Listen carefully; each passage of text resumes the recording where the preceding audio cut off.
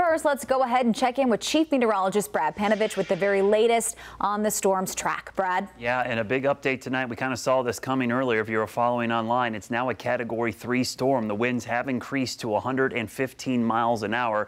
The other big story here, it's moving technically north here at 7, but if you look at the actual compass heading, it's 10 degrees. If you know anything about compasses, due north is 0, 10 degrees is a little bit right of there. So it's technically starting that northeast churn that we've been waiting for. And we can see that on the radar imagery starting to slowly budge to the northeast, which is good news for Charleston. They're still going to get storm surge and clobbered, but if it kept moving north, that would have brought the strongest winds directly into Charleston. Right now, it looks like they're still going to see strong winds, but the strongest should stay just offshore. This is the latest forecast track. Notice the 3 there, meaning it's a Category 3. Remember, the difference between a high-end Cat 2 and 3 is literally 1 mile per hour, so we can't get too caught up in that. It's just a sign that it is getting stronger. Could be a 3 tomorrow before it begins to weaken slightly, because as it gets closer to the coast, wind shear is going to start weakening it, but it's not going to happen quick enough. It's only maybe going to weaken to a high-end Cat 2, so that the overall impacts don't change.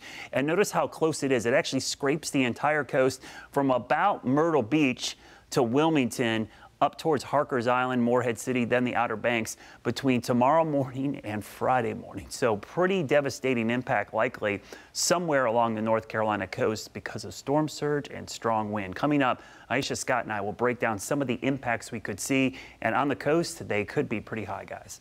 All right, thank you, Brad.